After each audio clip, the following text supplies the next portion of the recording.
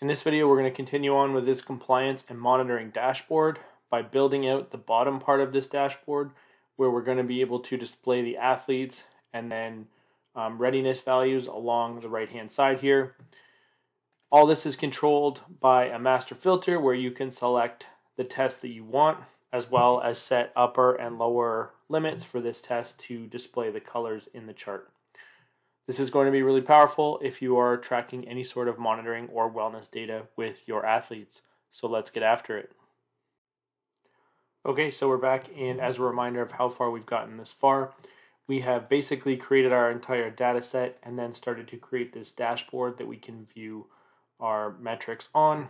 Up top, we have a compliance dashboard that basically searches for whether or not an athlete has an entry on that date. If it does, it lights up green. If they do not have an entry on that date, it lights up red. And then it is also calculating the percentage of entries that we have. On the bottom here, we're going to build a wellness report or a wellness dashboard where we can actually look at what the scores are for the variables on that date. So to get started here, we have this filter bar that we've built on the side.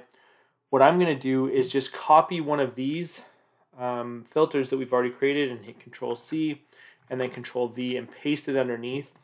And I'm going to call this the metric that we want to basically look at. So I'll type in here select metric, and all this is one column followed by two columns that have been merged, and then I just have a drop-down menu inside of it. We're going to change the drop-down menu around, however, though. So in the drop-down menu, I will just go to data and then data validation, and I'm going to go to my control panel where we have filtered out all of our tests, and I'll just select this C column, and I want to go from C2 all the way down.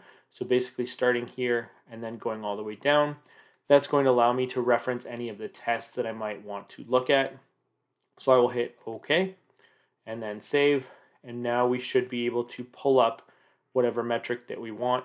I like to look at readiness personally because I feel that gives me a good overall score. So from there, this is no longer called a compliance report. It's actually going to be called a readiness report.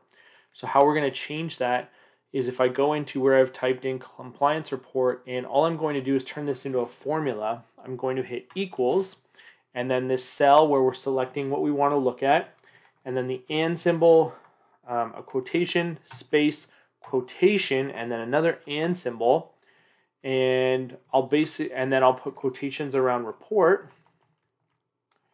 And when I hit enter, now you'll see that it says readiness report.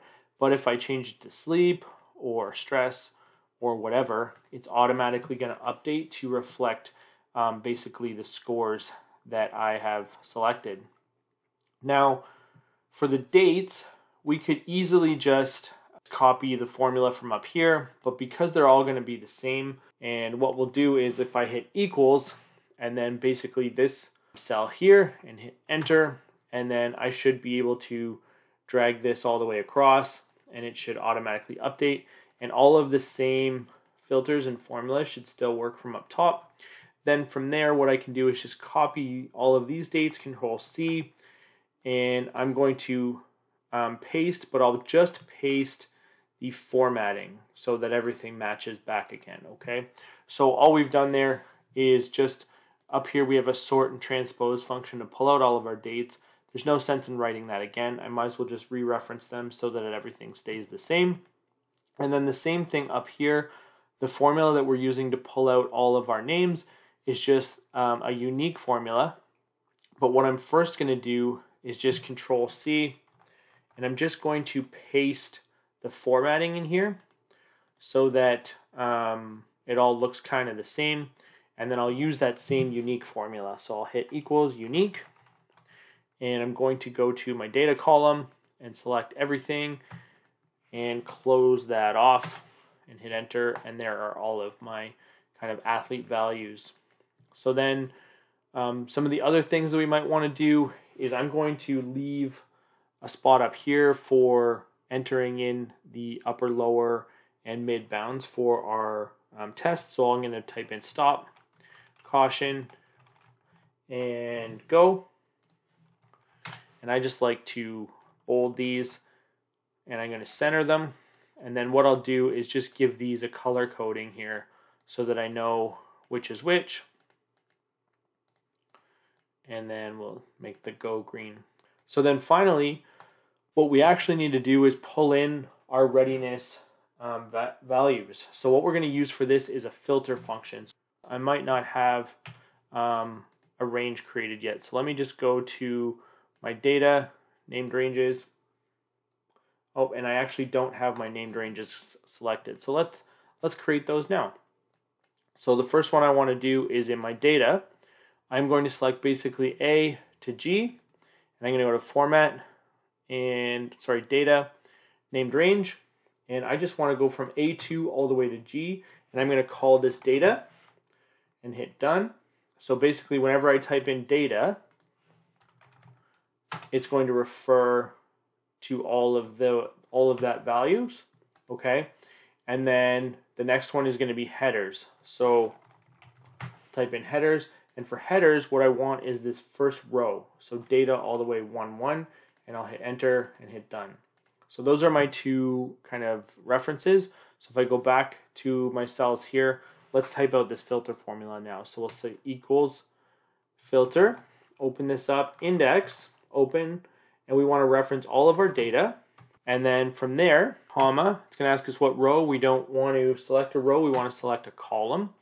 And we want to match for our column, so we'll type in match, open this up, and we want to match for the value that we've selected. In this case, it's in C15, and I know that that's never going to move, so I'm going to lock that in, and then comma, we want to look for it in our headers. And to avoid any issues of things being similar, we're going to type in false and close this off, and we'll close off that whole formula. Now, when do we want to return this? Well, we want to return it when the name column is equal to our name. So we're going to go find the name column, which is A2 all the way to A. And I'm going to F4 this because I know it's never going to change. And when that is equal to, if I go back to our cell here, when it's equal to our name, which is stored in F31.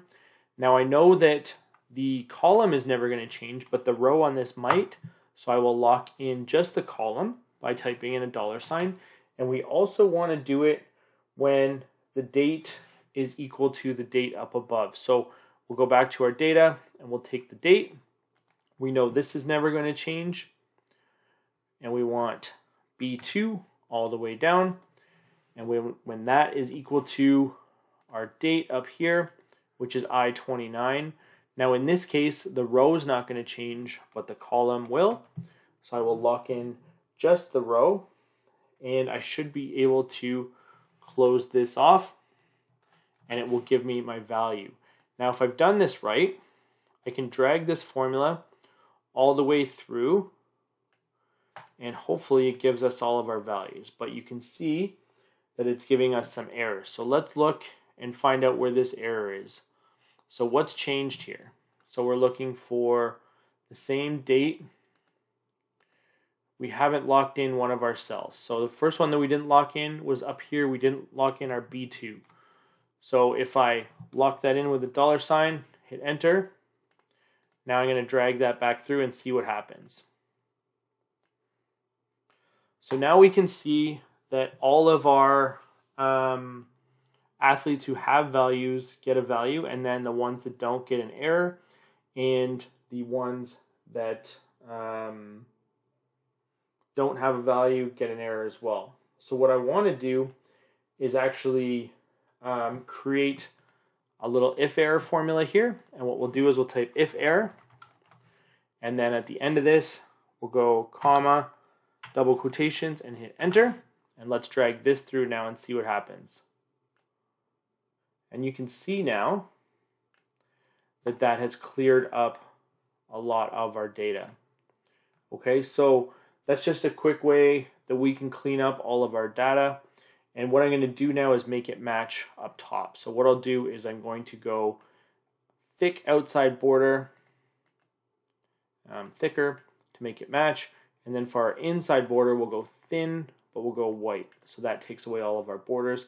And why don't we just basically bold all of these cells and then center them so that they're easy to see. So that's a quick way to pull out all of our variables depending on what we're looking for. And then in the next video, what we're going to do is color code all of these based on the numbers that we select, as well as create a little trend report on the side so we can see how that athlete is trending over time. So I hope this video helps you out. If it does, please like and subscribe to the channel because that really helps me out. And if you could share this with somebody that you think might find it useful, that helps me grow as well. And I will see you in the next video. Thanks for watching.